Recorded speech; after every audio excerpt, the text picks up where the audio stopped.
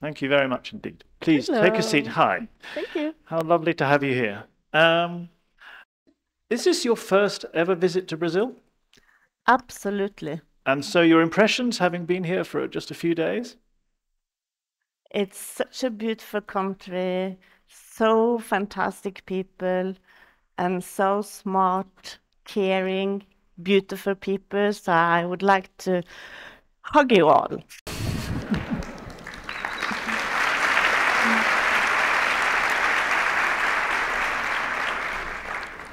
Let's start with that hugging then. Okay.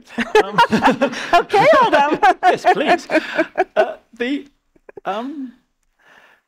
You run a lab and a research institute in Trondheim in Norway, where I know you take very good care of people. You think it's very important. We try. Well, talk about how you try to take care of the environment of your colleagues and your space. Yes, what is important for me, and we are going to talk about that later today, is the responsibility of me as both a scientist but also as a leader. And I feel responsible both, of course, for the science we do, the animals we use, and also, of course, the people working with us. And people, a scientist is like an artist. Your hobby is your work.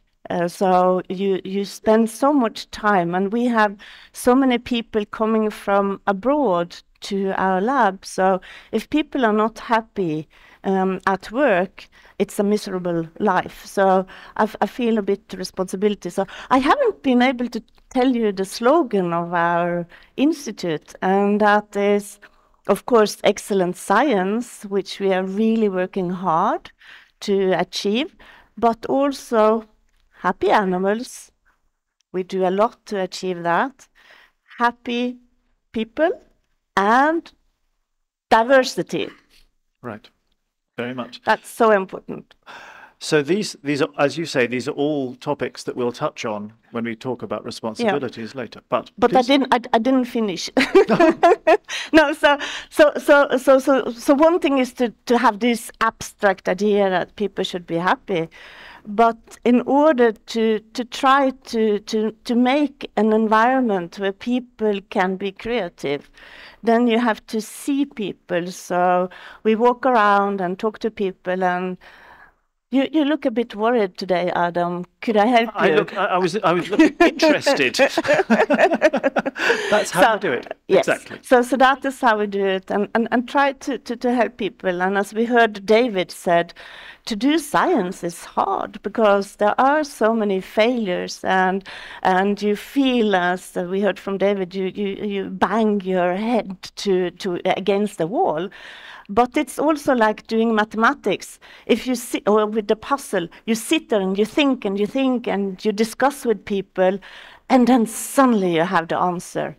And I'm a trained psychologist too, so I know that to work really hard and then to get an answer, you get addicted. So that is why I say scientists talk about passion. I would rather say scientists are insane because we are so addicted to what we do, we can't stop it. I think.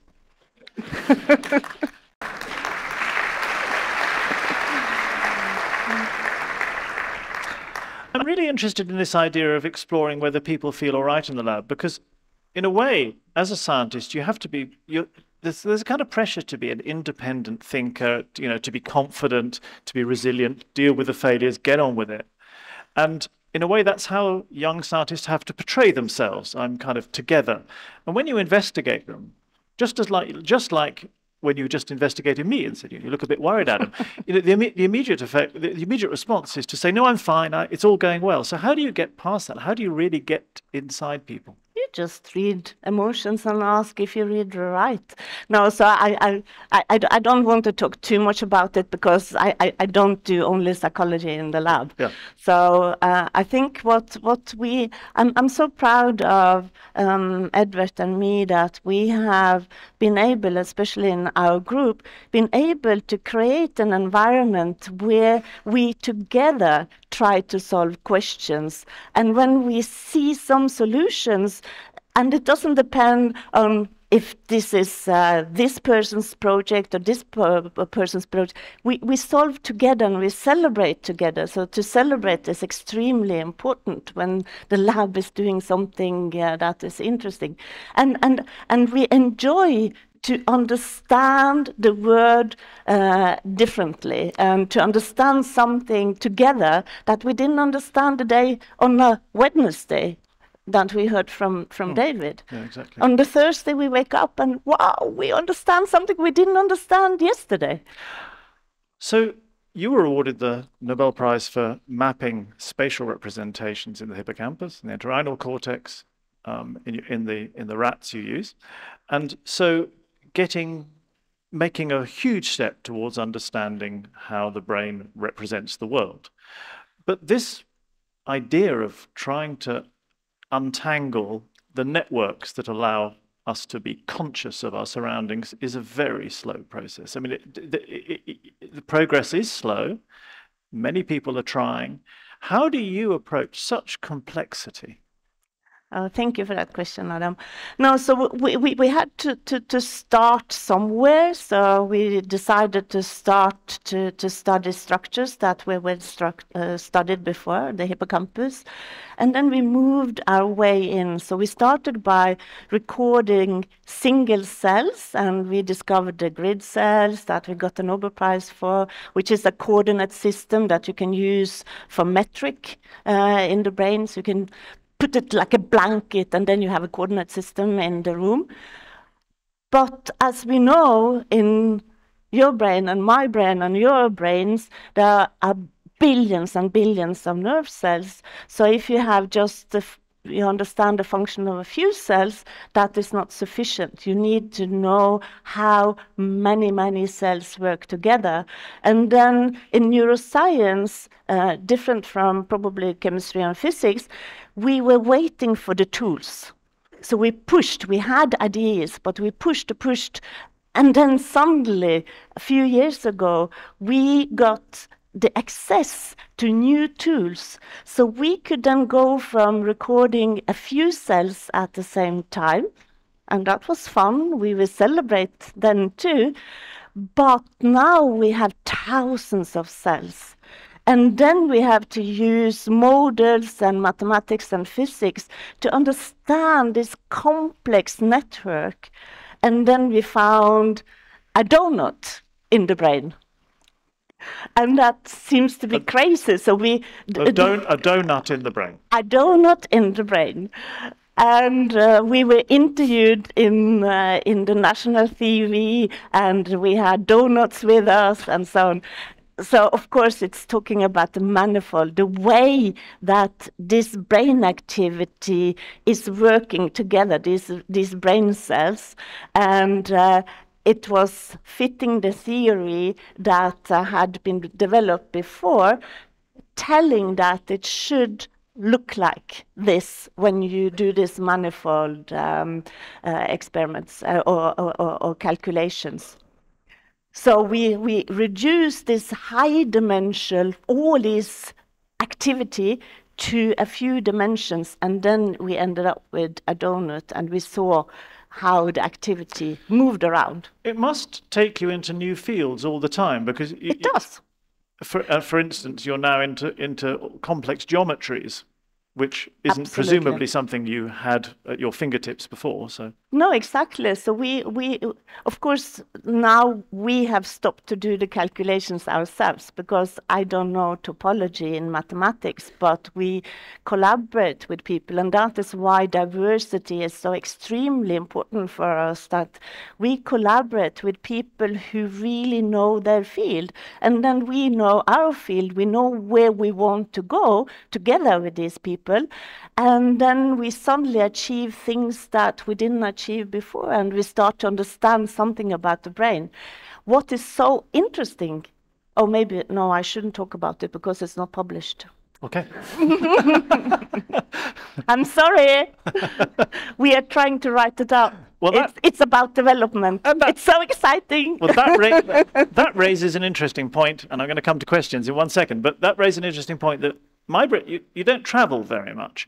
You like to stay in the lab. It's hard to, I mean, it's a great compliment to Brazil that you've come, because it's hard to get you to winkle you out of the lab and get you here. But that's interesting that you've managed to parcel out your time. You resist most of these invitations because you must be bombarded.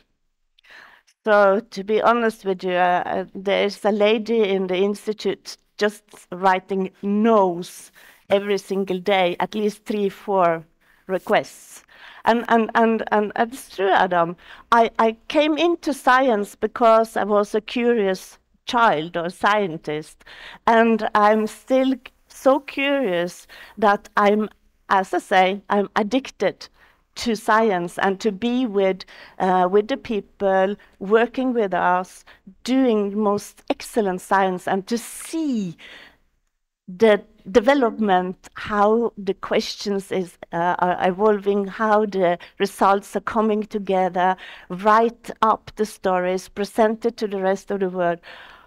It's just such a blessing. So sometimes I sit down and ask myself, May-Britt, what have you done in life so that you're allowed to be so blessed to understand so much? Thank you.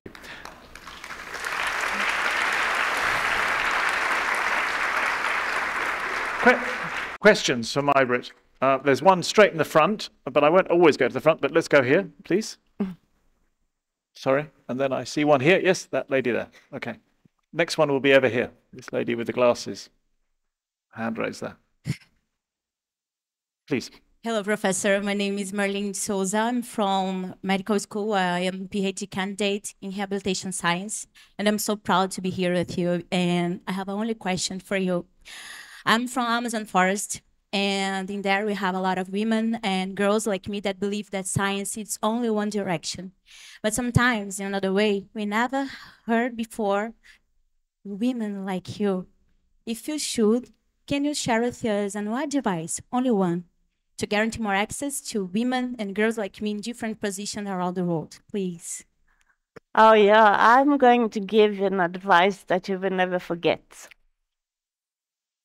Be a scientist. Forget about what tags you have on yourself. Be proud as a scientist.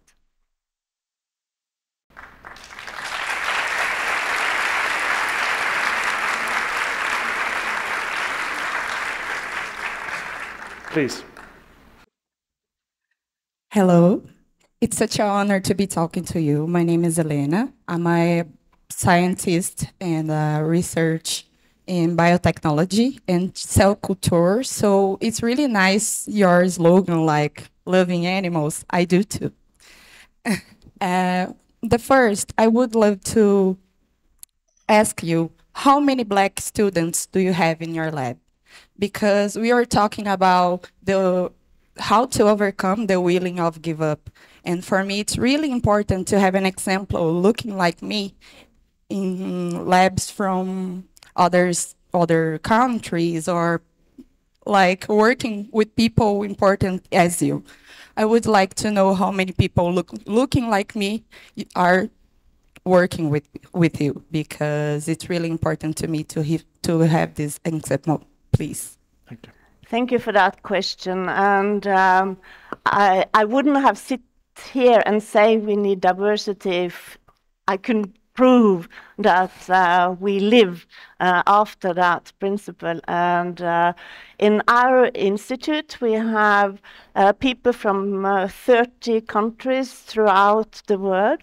And we have people with all colors, and we love that, because we need people, not only colors outside, but inside. We need different attitudes, we need different training, because that is what is enriching us and enriching science.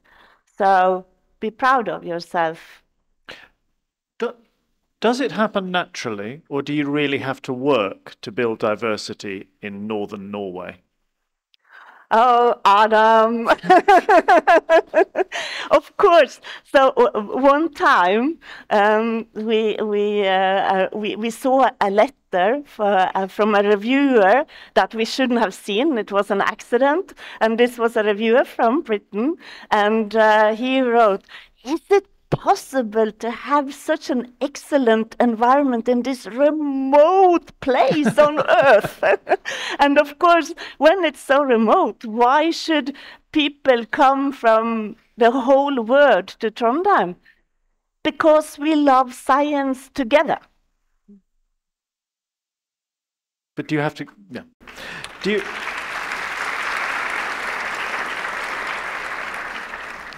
okay, there's a hand raised down here, and one up there, please. Thank you. Okay, just can we quickly get a microphone here? Sorry, I'm so sorry. We don't have long, so please. Good morning. Thank you very much for your amazing presentation. My name is Moacir Miranda. I'm a professor at the Business Department at the University of São Paulo and the head of partnerships at the University of São Paulo as well. My question is about innovation, because we have over 2,000 research partnership, international research partnership, but just a few innovation partnerships. And I'd like to listen from you, there is from hard sciences. What do you think about innovation and the relevance of this subject? Thank you very much for coming to Brazil. You're welcome. Thank you. So thank you for that question too. So I'm from the part of the country in Norway where they say that if you take a person like me, nail us to the wall, come back 14 days after, they will still be fat. That is just saying that we are the type of ambitious entrepreneurs in Norway. So innovation is important, but even if I'm raised like this, in science we share instead of making money as they do where I'm from. And I could give you an example if I'm allowed. We had the most brilliant Chinese postdoc coming from Peking University, top, and he was trained as an engineer, doing also some neuroscience.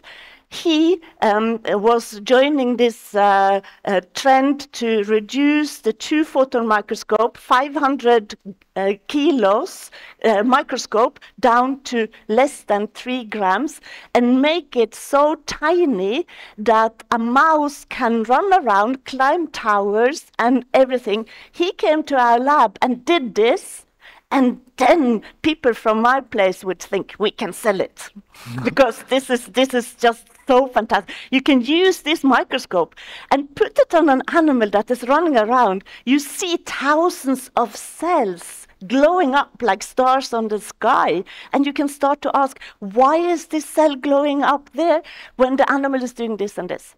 Instead of selling the microscope, we opened up.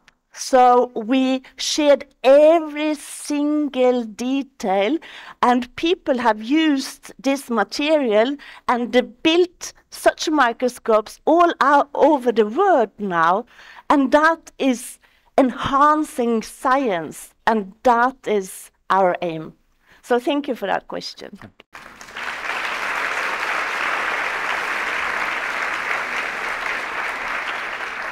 Thank you very much. Minus 15. I know we have to stop. Thank you very much, May-Britt. We'll come back to these subjects shortly. Thank you.